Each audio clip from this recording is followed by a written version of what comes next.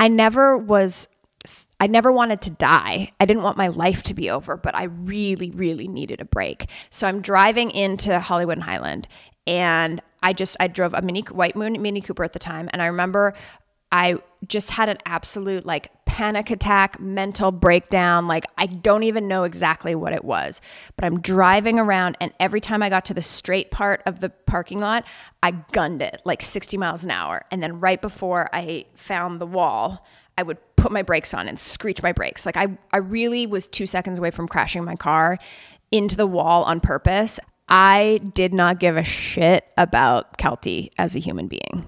And I was her. That's what's so sad. Again, it was so hard because I could never say to anyone, I'm really struggling, I'm having a hard time, because they would be like, oh, you are? It must be so hard to be on TV. I felt very unseen. I had to suffer in silence.